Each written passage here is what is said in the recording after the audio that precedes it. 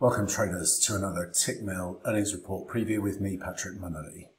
Before we jump into today's report, it's important as always that we adhere to the risk disclaimer. The material provided is for information purposes only and should not be considered as investment advice. The views, information and opinions expressed by me in this recording are solely mine and they are not indicative or representative of those held by Tickmill UK or Tickmill Europe Limited. So let's jump into today's report. We are looking at Coinbase, who announced after the close in New York today, looking for an earnings per share print of 17 cents on revenue of 1.5 billion. The cryptocurrency exchange has likely going to face further headwinds as it reports this evening.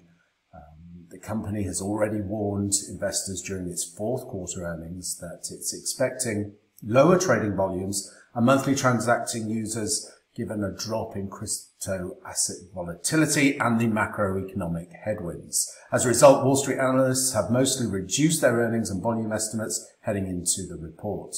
Despite the downturn in crypto activity in the first quarter was marked by a few sudden price swings which can lead to higher volumes on increased volatility. However, the period was instead marked by a steady continuing decline with periods of range-bound markets leading to relatively muted volumes. Overall trading volumes of 322 billion in the first quarter, likely down from estimates of 355 billion. Start of the second quarter hasn't really inspired analysts either, and some anticipate more headwinds for Coinbase's outlook. Average daily trading volumes on Coin have averaged 2.3 billion thus far in the second quarter, approximately 30% below first quarter levels. On a full quarter basis, this would imply about 210 to 215 billion of volumes for the second quarter.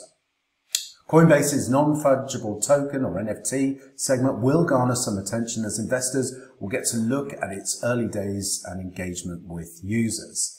The company recently launched its beta version, which has showed relatively low usage stats. Still, some remain upbeat that Coinbase's NFT segment will help make the company a one-stop shop for mainstream crypto adoption. Let's take a look at some of the statistical trading patterns around Coinbase releases. Shares have moved lower in the immediate aftermath of earnings 3 out of 4 previous reports. On average, the stock has come down 2.2% in the first day of trading after the company reported earnings. Based on the previous 4 earnings releases, Coin is more likely to trade lower one day after earnings for an average loss of 0.4%. On average, the stock has also moved lower 6.5% 1 week after earnings. Let's take a look at volatility and what options traders are pricing in terms of movement around the release. They're looking for a 22.6% move on earnings. However, the stock has actually only averaged a 3.8% move in recent quarters. From a flow and sentiment perspective, there has been some notable selling, 2,916 contracts of the $85 put expiring this Friday, May 13th.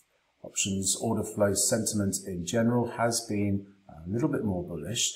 Investor sentiment going into the company's earnings release has 38% expecting an earnings beat.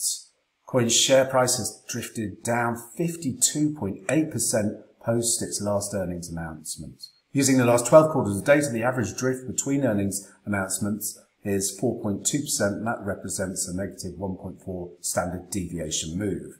So let's jump into the charts and see what the technical setup could tell us here in terms of near-term trading opportunities. Given the negative sentiment and flow perspective, I'm inclined to look at shorting opportunities here. Any close through the $77 level